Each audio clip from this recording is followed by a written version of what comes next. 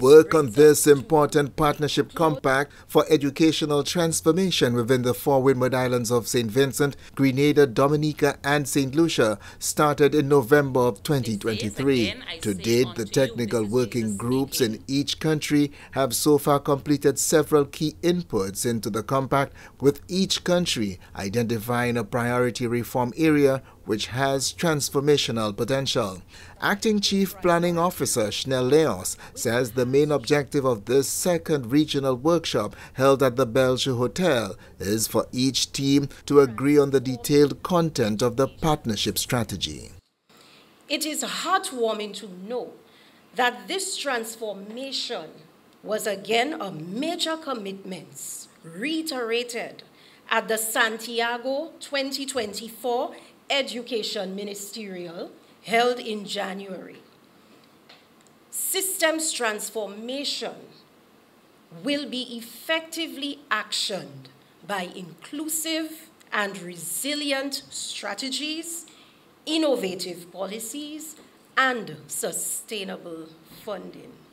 The four Windward Islands have received a grant from the Global Partnership for Education, GPE, to prepare the Partnership Compact. Each country has drafted a first version of the theory of change, which presents in a logical structure the main interventions to achieve the successful implementation of the priority reform.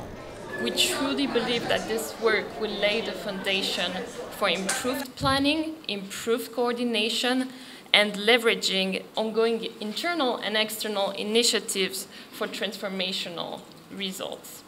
Having witnessed the hard work and dedication of the technical teams this past month, we truly believe that this workshop will achieve its intended objective of working towards the finalization of the partnership compacts. Education Minister Honorable Sean Edward has expressed his satisfaction with the progress of the initiative thus far, indicating the importance of education to each of the countries of the Windward Islands. We are all under a tremendous amount of pressure to mobilize sufficient resources to meet all the educational goals and targets that we would have set ourselves.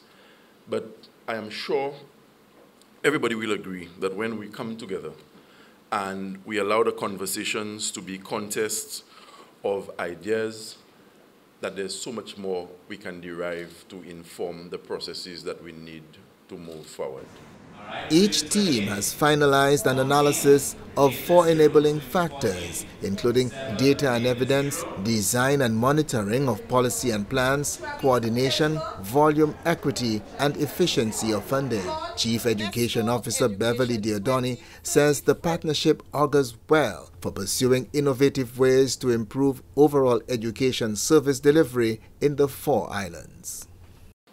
The enabling factor analysis and partnership compact for the Eastern Caribbean member states of Dominica, Grenada, Saint Lucia, and St. Vincent and the Grenadines will support the efforts of our ministries of education to increase equitable access to early childhood education, improve the quality of teaching and learning, strengthen provisions for special education needs learners, create alternative pathways incorporating technical and vocational education, and training in the modernized curriculum.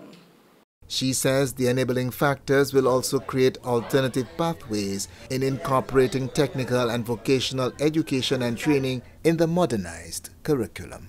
From the Communications Unit of the Department of Education, Innovation and Vocational Training, I am Chris Satney reporting.